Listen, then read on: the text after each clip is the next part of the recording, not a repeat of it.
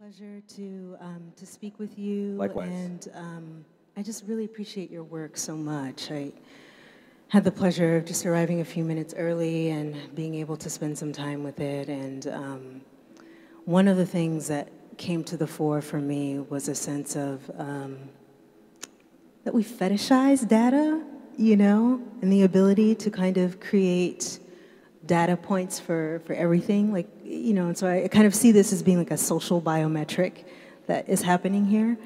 My question is, for everything that data seems to reveal, are there things that are actually concealed also too by data, maybe generally speaking, or that you feel like are concealed in the data points in this work? So if I understand your question, is something hidden in data? I think yes, right? I mean, probably no one's, I don't think anyone's shocked by that. You know, this piece here began in 2014 as a series. So you guys don't know what's behind the wall. I keep pointing back to like, you know what's back there. There's a 3D gun that was released on the internet back in 2013. It's called the Liberator. You guys might remember that from the news. And that just blew me away. You're really gonna take this data and you're going, you know, under some understanding of freedom of speech, that somehow data is neutral.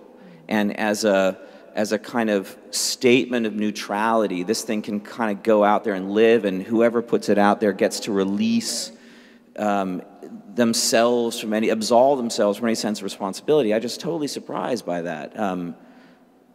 Yet it happens all the time, I guess. And so the project was to take that same data and then cross the data points with all the, it's a little more complicated than this, but basically the data was deformed by all the handgun homicide rates from around the world. And so you take that same file and you process it through an algorithm that distorts it by its potential damage, and what you get is that image. And actually what it was a series of engravings, and then when Christian said, hey, you know, I want to put you in the show, one of the things that, and I'd be curious to hear your answer to this, one of the things that is hard when you work in these abstract spaces is, how does anyone get the focus of that work? Mm-hmm. You know, it might be beautiful, it might be kind of engaging, hopefully, but can people access the threads, the activistic point, right? And so when I had the opportunity to do this, I go, well, let's make it immersive so that it just overwhelms. And then maybe, you didn't ask this part, but I'll keep going. Keep going. Maybe abstraction can reach the level of meaning so that it's not just pretty, but you sense in some kind of pre-cultural way, which I suppose is impossible, but... impossible? Yeah, but approaching that there's something essential when you look at abstraction that hits you on a non-intellectual level, mm-hmm. you know, hits you before intellect. Mm-hmm. And so anyway, the idea is, could you take something born of logic and turn it into something with a pre-intellectual edge that does more than just be a series or a sum of numbers, I guess? Mm-hmm. So in an attempt to... So I see it as being kind of a sequence of translations that happens, right? So you're talking about the data points and circumventing a very like cerebral understanding of it, and then sort of sensing into the work through the enormity of it, and then what? Outside of that, are you, is there an empathy that's activated, or is it about the objectness of itself? Because it does have a formal beauty to it, quite Sure. frankly, you know? Yeah, I mean, on some level, it's kind of like painting. Yeah. You know, like it's this sort of abstract visual language. That's how I read it. The empathy part, it's important for me that the work that I make, I'm not someone who works from this kind of point of expression. It's not about me. I mean, of course, on some level it is, but the idea is that it should be about you. you know, you should look at this hopefully and absorb something more about what is this culture that I'm taking part in that allows this to happen. And, you know, having worked in a more direct ways, I wonder if we're post-direct as a society. Yeah, what does that mean? Yes, no, so I'm interested in it. Do you have to develop ways that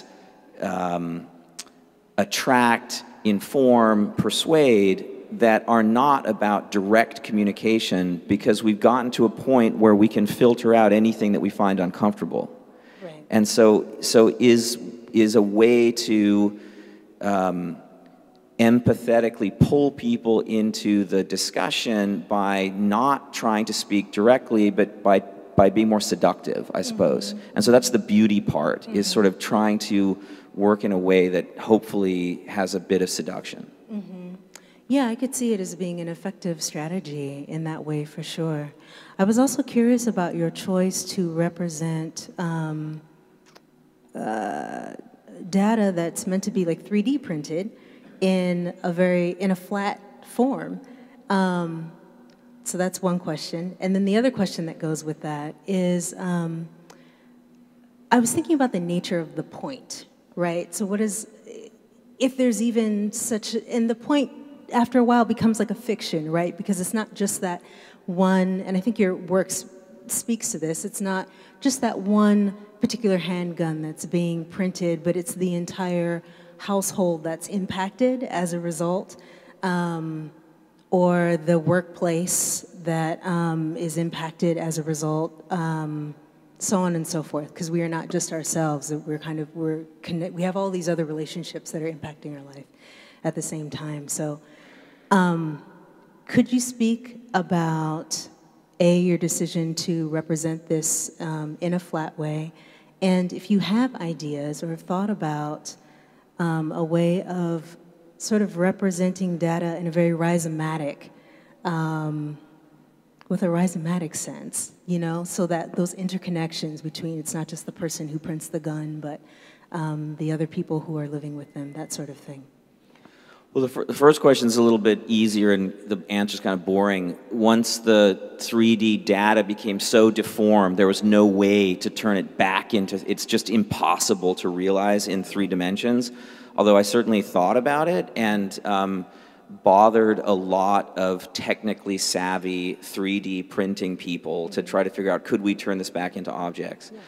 Yeah. The rhizomatic idea you're talking about, one of the things that I've wondered about this way of trying to work, and I think one of the reasons why we're talking to one another is that your work has a very, or at least this piece has a very sort of data-centric quality to it, and it's almost like a texture of data.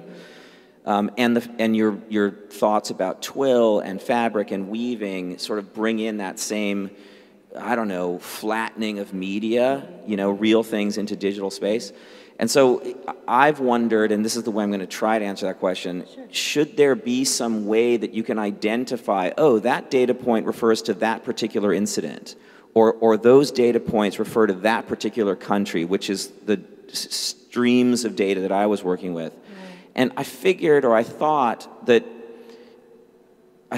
that might take away from the larger impact of, on the one hand, looking at this thing as a piece of painting, and then at the other hand, being shocked by what produced it. And I didn't want to devolve into detail, I suppose. I shouldn't say devolve, but I didn't want to be working at the level of that detail. I understand, yeah, the nature of it. I think, well, we're short on time. Did you have anything else that you would like to see? Things on the horizon? Well, maybe a question back to you. All righty. Do you, when you think about, and maybe you don't, but there's a bunch of text data in your work, in this particular piece. I think about this a lot, and similar to the answer that I just gave. Does it bother you if people don't engage with it for more time, if it passes over them as a surface?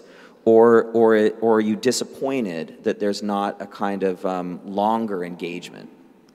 I mean, as someone who works with craft, I have a lot of patience for the amount of time that it takes to actually experience something being made.